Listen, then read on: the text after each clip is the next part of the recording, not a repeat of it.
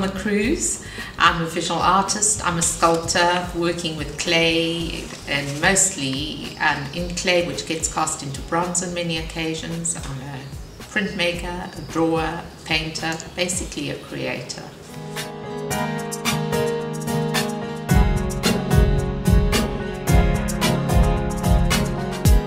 Advice from a Caterpillar is a part of a sequence of exhibitions called the Alice sequence. And basically what the Alice sequence does, it looks at the animal-human interface, the animal question, through the metaphor of Alice in Wonderland.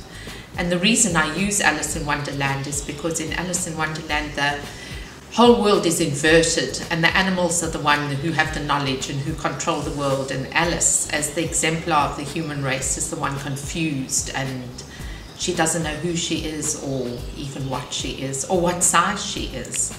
And Advice from a Caterpillar is based on her meeting with the lugubrious caterpillar sitting on a mushroom, who gave her spurious advice which wasn't very helpful in the end.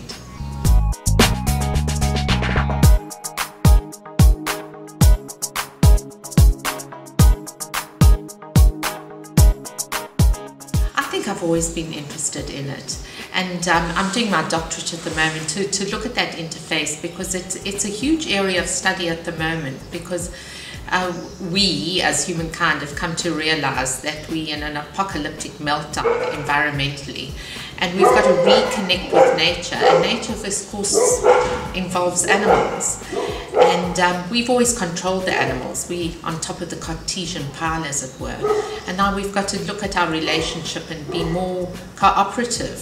Speciesism is the lost ism in a way. You know, there was racialism and feminism, and now there's speciesism.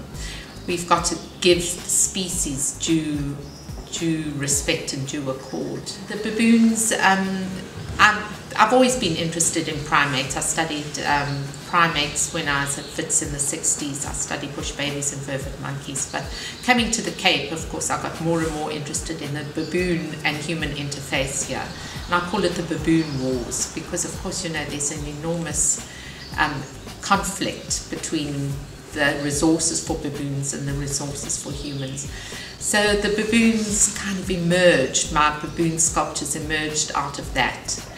I don't want to anthropomorphize baboons. I don't consciously anthropomorphize them at all, but what happens is that the sculptures allow people to see human characteristics in the baboons, the empathy. That's what I'm saying. They don't actually see human characteristics, but they can empathize with the emotional condition of the baboons. And that is really what simply I aim for.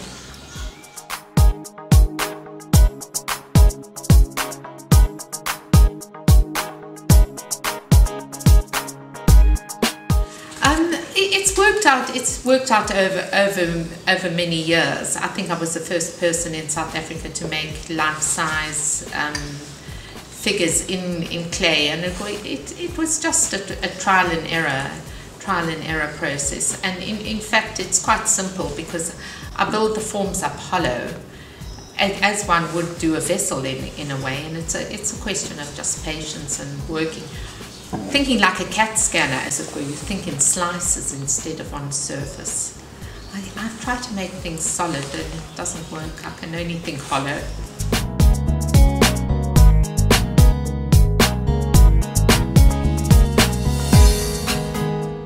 Well, the very next show is going to be at the Clay Museum at the Rust and Frere Gallery in Durbanville, and it's called The Red Queen to Play, and of course it alludes to Alice in Wonderland again. The Red Queen was the villain. She was the one off with her head the whole time. So The Red Queen to Play has a number of figures that reference chess pieces. There are going to be some, I don't know what one would call them, some cabinets, vitrines actually, large vitrines containing armless doll-like baby forms, which are all piled in on top of each other.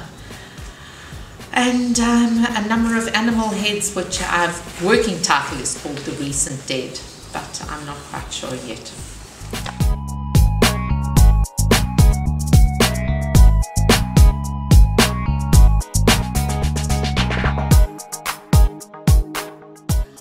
doing pretty well. I was at the Tate Modern just a few weeks ago, and I saw Nicholas Lawbor's work there, and I think we've done well. South African artists do well worldwide. I think we've still got things to say with the seriousness, and more. As an established artist, I'd love to be there myself. I think it's excellent, the print magazine, but it has to be supported in this day and age. You know, print is always a little bit on the edge, as it were, where its future's going to go. It's got to redefine itself, and probably the print is more for the critical analysis, you know, the more in-depth analysis, because, you know, one can read it more seriously than on a screen. But news and breaking news and events and promotions, probably the digital media, well, they are more suitable for that.